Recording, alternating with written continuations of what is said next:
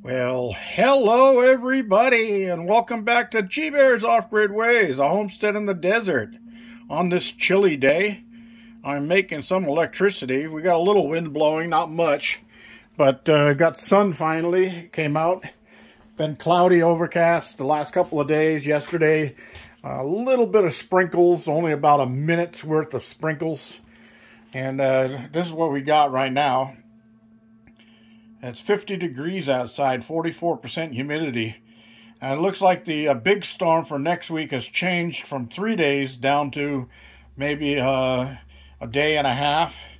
So, but it's up to 80% chance on Tuesday now. So we'll see what happens with that. As they can't make up their minds. They don't stay in touch with the geoengineers. They don't know when they're going to change the weather. All right, everybody. So anyway, I just wanted to show you that. This will be a short today because it is pretty cold out there and the winds are starting to pick up right now, as you just saw.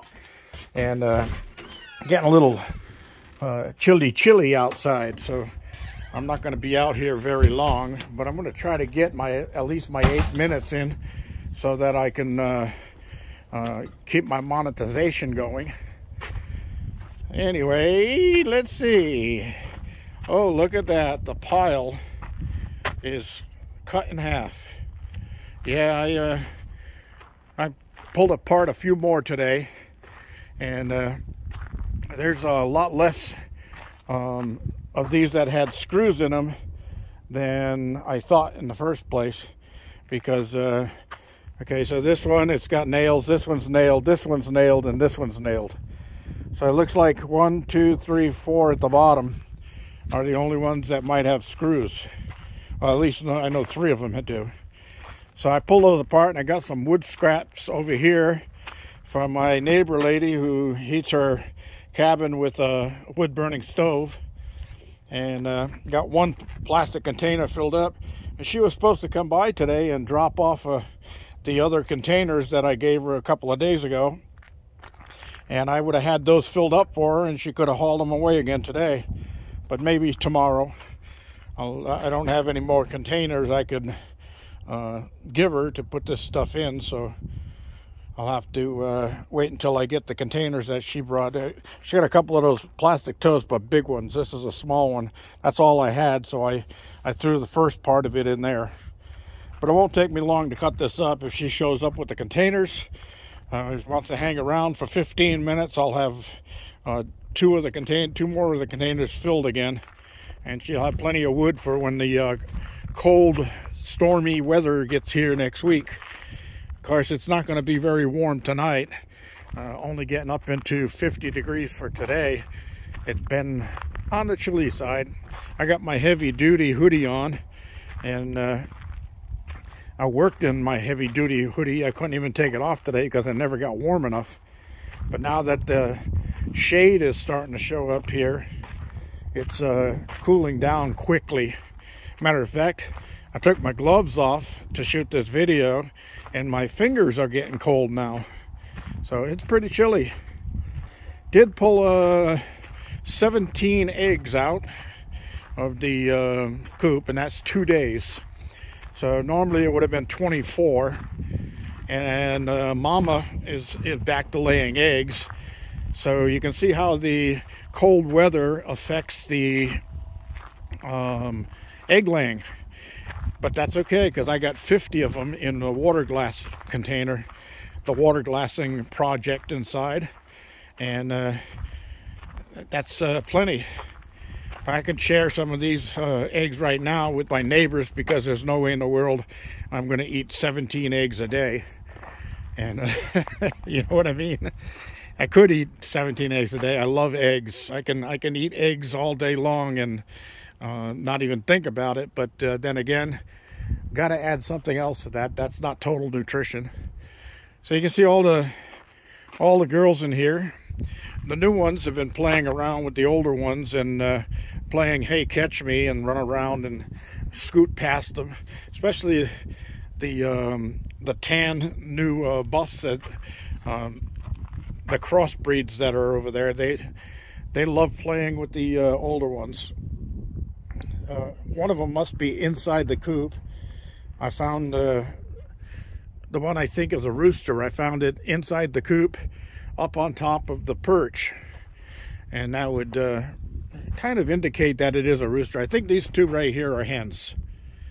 And of course the gray one, I named the gray one Liberty because it was sitting on this perch right here the other day, and I was over by the battery room and I looked, and it had its back to me, and from the back it looked like a bald eagle.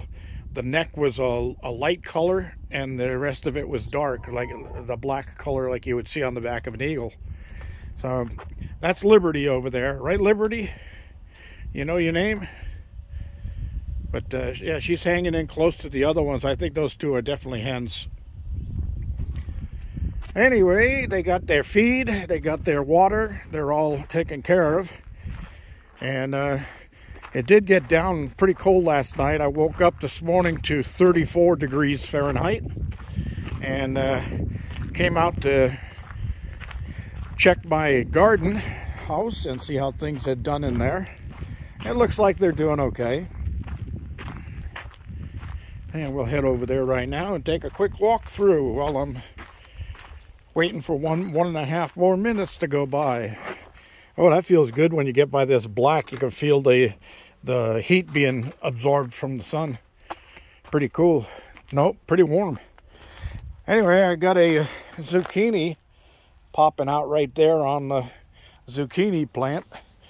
Imagine that, December, coming up on Christmas, and I got zucchini growing. Here's the kale. They really doubled up in size. One of them there took a hit. I don't know from what, but it took a hit. But the others these are stunted growth, and those are really going. The spinach is doing pretty good, and the radishes that I mixed in with them. Something got at the radish greens there. I don't know what's been eating those, but I got to find out. It's a little late for the locusts, so there's something else in here eating those. I don't know if those little alligator lizards eat greens too, but they probably do. Tomatoes survived the cool night last night. I don't see any wilting going on here, and I got some fresh tomatoes popping out right there and still some flowers coming. So I don't know, it's supposed to get really cold and possibility of snow this coming week, so I might come out and put some posts in here and wrap these units with some visqueen. I've got a big roll of visqueen. I'll get them inside of some visqueen and put some water bottles in there that can warm up during the day and hold radiant temperature at night inside the little enclosure. Maybe they'll survive.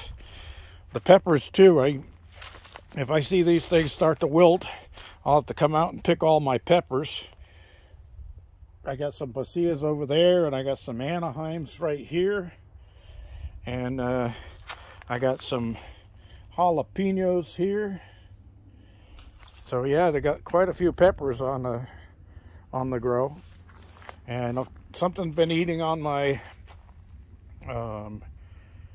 broccoli, and I got to find out what's been doing that, eating all the little holes in the leaves. It can't be cutworms because it's too cold for cutworms, but something's been getting into them. I'll find out what it is, and the chickens will have another treat. So potatoes are still doing fine, and we'll head on in to the greenhouse because it's warm in here. Oh yeah, look at that. It's 78 degrees in here. Nice. So I got my little Malibus, or whatever you want to call them, lanterns here, filled up with the torch fuel that I've got 2 bottles sitting up there. So I filled up these 2 here and 1 over there. So when the freezing temperatures come next week, I'll come out and I'll light those and just close that door. And I think I'll still leave those 2 open up there, just so that I don't kill off too much oxygen in here with those things burning. But I just want to keep the temperature in here just above freezing so that my citrus trees and that stuff make it through. I just picked off a couple of big branches of catnip and brought it over and threw it under Tomcat's cage. And I'll show you if he's still there. When I was walking out before, he was sitting in the sun on this side of the trailer. I mean on this side of the containers. So let's see if he's still there. He was sunning himself.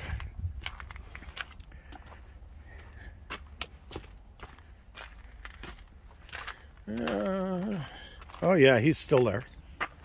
He's got his back to us right now. I'll get up a little closer so you can see him. That way, all you followers out there who ask about the chickens and Tomcat have got all your answers on how they're doing. And there's Tomcat right up there by the back of the container, right below the stack. Oh, there he is. Just sunning himself in the sun. And the wind's coming at my back right now, so it'd be at his back also. So he's got his face towards the sun. I can see if I can close this thing down again. There we go. So the solar panels got washed off in the last rain that we had. Although there is some dirt on them right here in the corners, dirt and dust. That's because some people like to fly down the dirt road at 65, 70 miles an hour and kick up big clouds of dust. And when the wind is blowing just right, it carries all that dust over to me. Well, that's about all I need for today, so I'm going to go inside and warm up. And might have to make myself a hot cup of tea for tonight. Anyway, thanks for joining me. This is G Bear reminding you, thumbs ups down there. Subscribe and share down there. This is G Bear signing off.